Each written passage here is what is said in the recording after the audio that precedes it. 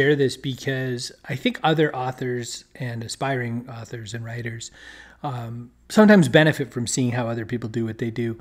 And I shared a video like this, and I heard that it was making the rounds of certain little writing groups and stuff. And I thought, wow, that's really cool. You know, I kind of wanted to share it just to sort of show you my process or kind of how I do what I've been doing.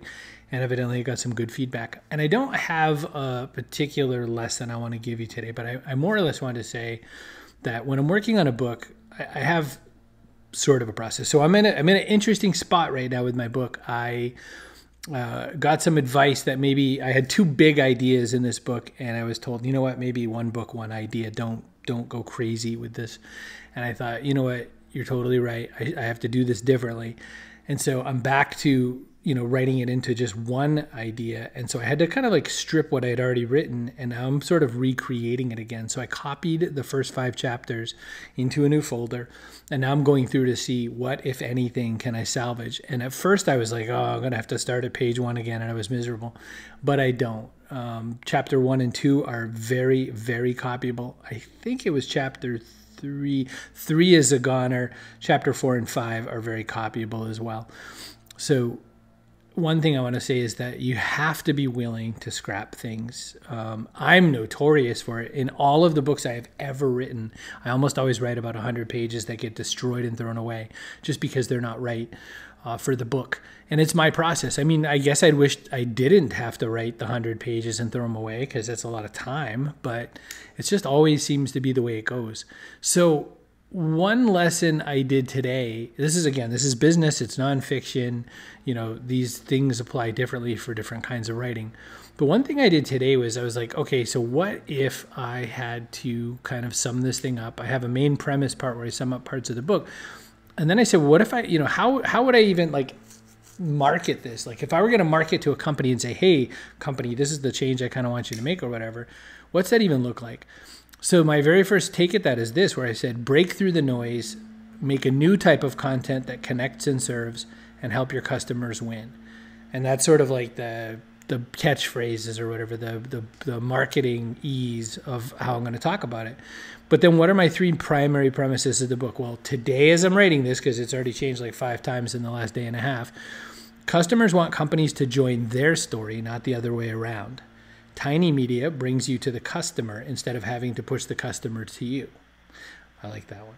Number 3, customers don't always need content, but they always need an opportunity to connect. And so in doing that and sort of having those 3 things in front of me now, when I go and I write my chapters, I can sort of make my way through this all and say, does this apply to this? Does this apply to this? If I were a company reading this book, would I go, oh, okay, now I get what you're saying.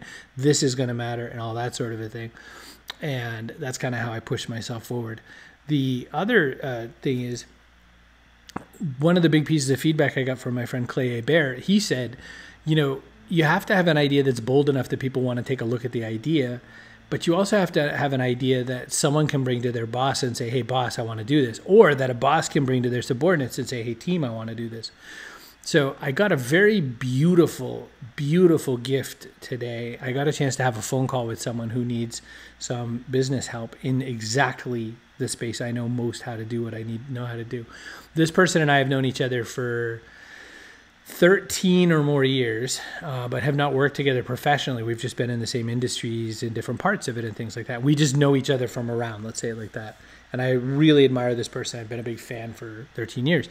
He said to me, hey, I really need some help with my company. What do you think? And as I'm talking to him about it, it was really exciting because I was able to talk in the language of my book about what he's working on. And so I really liked the opportunity to test it.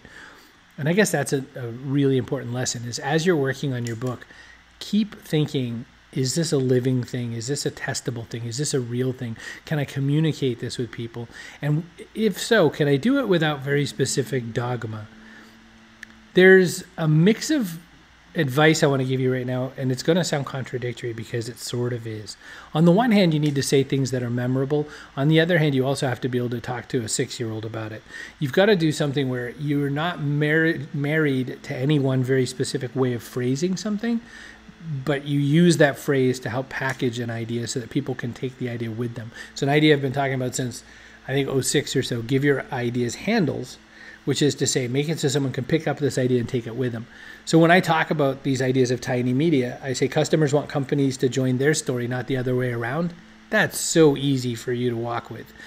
Tiny media brings you to the customer instead of having to push the customer to you. That's, that one takes a little bit more explaining, but it will be easy. Customers don't always need content, but they always need an opportunity to connect. That's kind of a given. Like, in a way, I'm saying something that's not especially new.